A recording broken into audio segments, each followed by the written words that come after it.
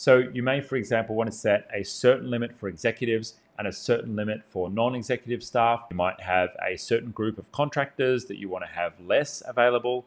Lots of different options for who you apply that to based on the organizational units.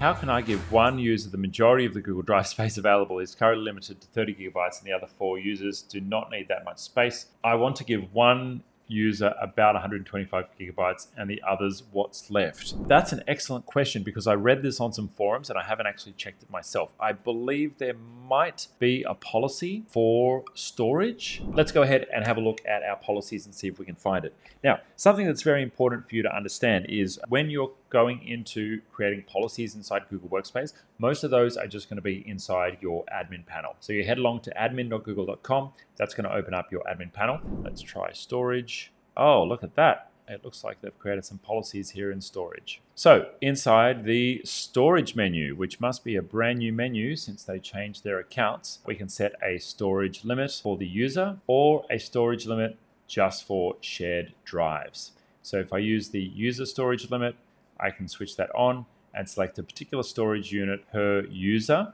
And because I have the ability to set this limit to different organizational units, I can set different limits for different staff. So you may, for example, want to set a certain limit for executives and a certain limit for non-executive staff. You might have a certain group of contractors that you want to have less available.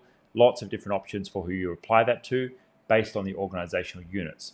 Now, the cool thing about organizational units is they actually cascade. So if you set one policy at the top level, it's automatically going to apply to all of the sub levels. But if you wanted to have one policy for the whole company, and let's say you've got some outliers, like maybe the executive group, well, then you can set it at the executive group, and you can see that right here, it currently says that it inherits the settings. Well, when I choose to change this policy, it will no longer inherit the limits. You'll see here that when I go ahead and set the policy, the button here is to override, and that is no longer going to inherit the policy. It's going to override it at the sub level. If you like this content, please hit subscribe and hit the bell notification so you can be notified when we go live or drop new content on the channel. Now, if you'd like to connect with us, hit us up on social media or join our free community group. All the links to that are right below this video. If you'd like to learn more about Google Workspace and the technology ecosystem, you can join our free Genius Academy by transferring your billing across to itGenius. Or you can join a Workspace Basics Bootcamp. Now, if you're a business owner and you're interested in an audit on your technology stack or your Workspace account, or you're looking to do a project in the tech world, well, you can take advantage of our free consultation.